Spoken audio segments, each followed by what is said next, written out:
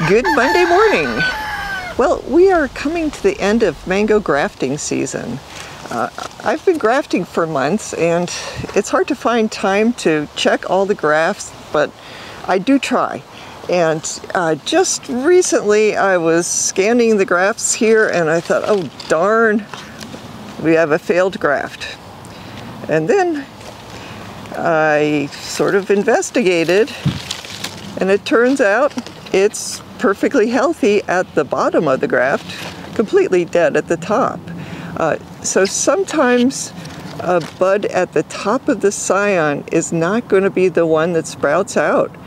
In this case, it was one fairly low down. It's about less than an inch from the bottom of the scion.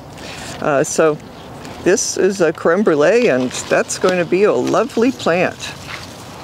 But there are actually other varieties of mangoes that can really fool you.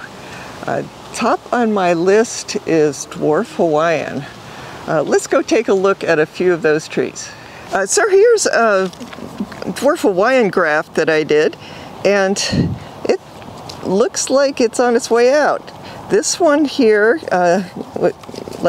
was first, and it actually did die. But this one, it looks pretty bad. There's been no action for many weeks. But what I do in this case is just try to scratch a little bit through the buddy tape to check if it's green underneath. And it actually is. It's hard to tell, but right there, there's a little bit of green. So with dwarf Hawaiian, you really have to do the scratch test. So the bottom line is, if you think your scion has failed, check it with the scratch test.